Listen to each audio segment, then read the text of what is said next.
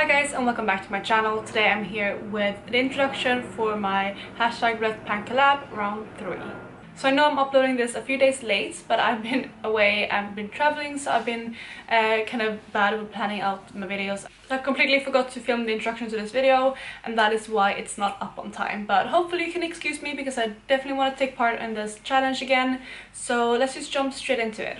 So if you're new to this challenge, which I don't think you are anymore, the creators of this was Alexandra as well as Rebecca Morgan. I will leave both of their channels down below, as well as the playlist for this round. There are several playlists for other rounds as well, so I won't leave them down below here, but if you search just #Roulette Pan Collab, they will definitely show up.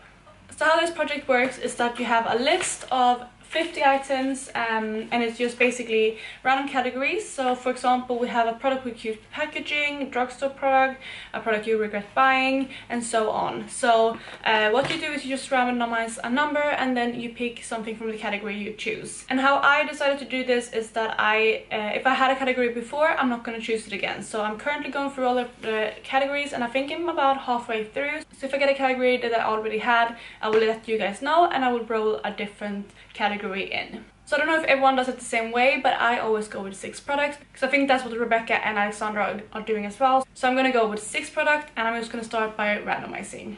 So I use the app Pretty Random to randomize. I think a lot of people start using this as well, which is awesome. I love this app.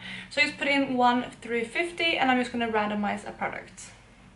The first category we get is number 39, which is a colorful eyeliner, which I haven't had, so I'm excited to play around with that one. The second category will be number 50, which is a sample or deluxe size item. Number 3 is 37, which I haven't had either, and that is a product from Wet n Wild. Next up we have 29, which I haven't had either. This is going very well, and that is a product in a palette. Next category is number 19, and for number 19 I already had this one, and that is a product you already hit pan on, so I'm going to go again. And next up we have number 8, which I haven't had, and that is a product of your choice. So we have one more category to go, and that will be number 40, which I have had, and that is an eyeshadow from a palette you don't reach for often. So I'm going to go again and do number 1, which I haven't had, and that is a product with cute packaging. So categories that I got was a product with cute packaging, a product of your choice, a product in a palette, a product from Wet n Wild, a colorful eyeliner, and a sample or deluxe size item. So I'll go and pick up those 6 products, and I will be right back. So I'm back, and I've chosen my 6 products. I'm just going to go through them all with you in order of where I have them in the list. So for the first product that I had was number 1, a product with cute packaging. And for this it was quite hard for me, because I don't really have anything with cute packaging per se right now. As you probably know if you watched my videos before, or at least for the last couple of months, or if you subscribe to my channel, you will know that I moved to London back in January, and I haven't been able to bring all my makeup.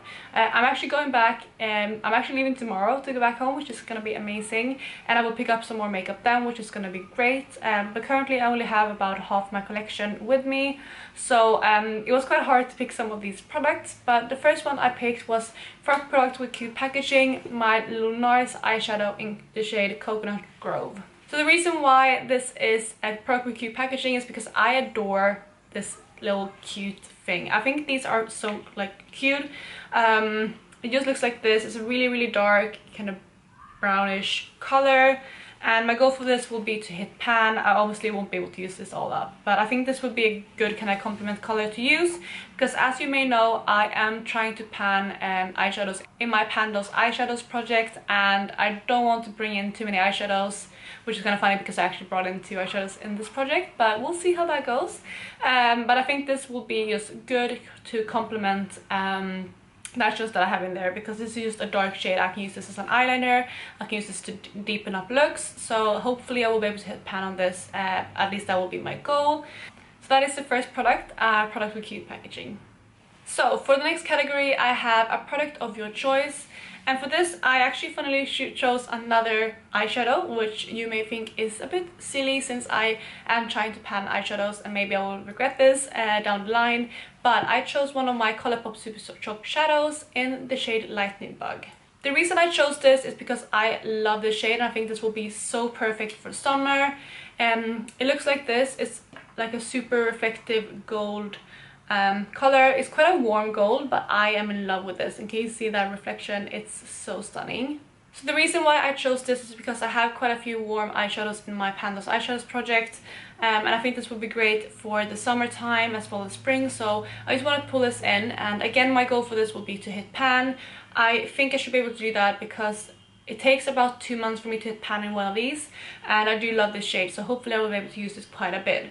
And obviously I will be able to hit pan sooner, but when I say hit pan on my Super Shock shadows, if you followed my project before, is I want to wear it down evenly. I don't want to dig a hole because I could definitely do that within like a week or two, because it's quite soft and it moves when you touch it. So I do want to wear this down evenly, which is why it usually takes a little bit longer for me to hit pan, but I definitely feel like I will be able to do that before the end of this project.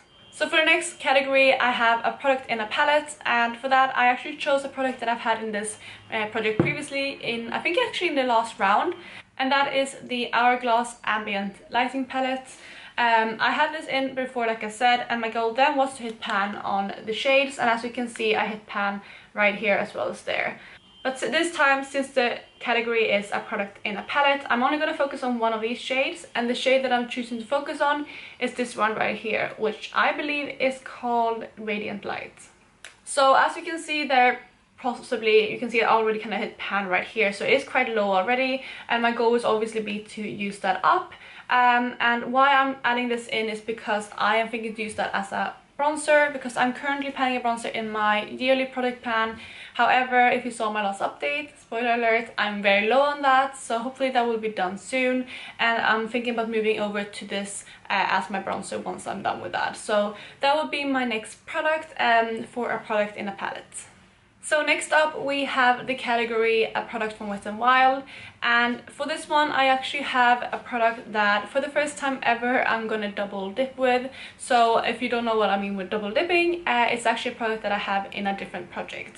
And again, this is one that I have in my yearly project pan, and why I'm double dipping or why I'm choosing the same product is because I actually don't have that many Wet n Wild products here with me right now. I do have the Comfort Zone palettes as well as the Color in the Street palettes that I've depotted and put in my C palettes, so I could choose one of those colors, but like I said, I'm doing my Pandos eyeshadows project and I don't want to add in any more eyeshadows, and I feel like if I could, I would rather just go with a different type of product, and that is why I'm adding in my Wet n Wild Photofocus foundation. So like I said, I am already working on this in my yearly product pan, and luckily enough you can actually see that this has settled, because in my last introduction for my other product, my yearly product pan, it hadn't settled in that video, but here you can see it has. So that right there is my starting point for this foundation.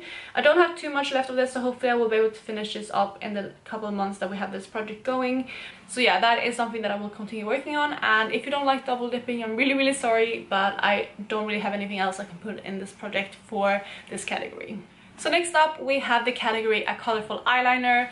And if this would have been about 2 weeks ago, this would have been a really hard category for me to fill because I didn't really have any colorful eyeliners left in my collection. But I did make a ColourPop order about, yeah, I think I got it about 2 weeks ago, and I am gonna post my haul for that very soon, so stay tuned for that. But in there I actually picked up quite a few colorful eyeliners, and one of them is this one right here, which is one of their cream gel liners in the shade Punch. So this is the color that I'm choosing to go with. It is a yellow kind of eyeliner, and this is completely new. I think I used this once, so it's gonna be quite hard to use, and my goal for this won't be to use it up. My goal is to use about a third of this because it is brand new and I don't want to use it up straight away. So that will be my goal for this one, and I'm going to show you where my starting point is for the product. So you can see right there, that is the ColourPop eyeliner. So I'm gonna start right here, and that will be my goal. So I think that is about a third of the product. I'm just kind of guesstimated, and that's where I set my goal. So hopefully I will be able to go to that point in a couple of months. I won't use this eyeliner every single day, so that is why I didn't want to use it all up, and obviously it's new, so yeah, that is my goal for that product. And then for the last category in this introduction, we have a sample or deluxe size item. And this again was quite hard to pick because I don't have too many sample or deluxe size items here. But what I chose to go with is another eyeliner actually, and this one is from Marc Jacobs, and it's the Highliner eyeliner crayon in the shade Blacker. Not sure how to pronounce that. But you got this as a birthday present, I think it's 3 years ago now, which is really bad. But my birthday is November, so it's not that long for me, I reckon. Does that make it better? Probably not. But it's just a black eyeliner, so I would decide to put this in because I do want to use it up, and I'm really bad with using black eyeliner, so I want to get better at it. So that is why I'm putting this in.